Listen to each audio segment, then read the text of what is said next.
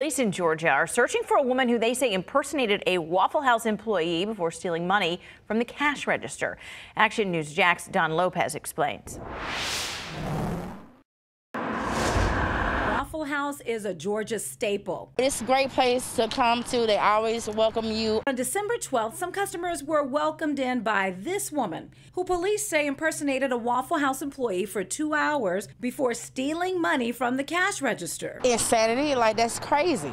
Because just who does that? She must have been desperate. How didn't nobody question her? Employees say she was very convincing. She actually told them she was working the overnight shift. She had the uniform, knew the lingo. She even worked the tables, did the dishes before taking off with $130. I think you work here if you got the whole uniform set up on.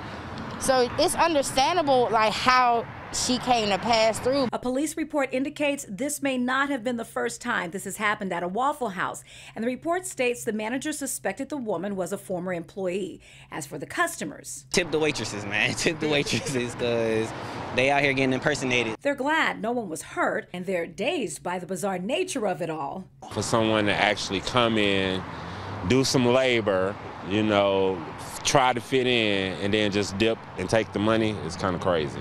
For local coverage, you can count on Don Lopez, Action News Jax.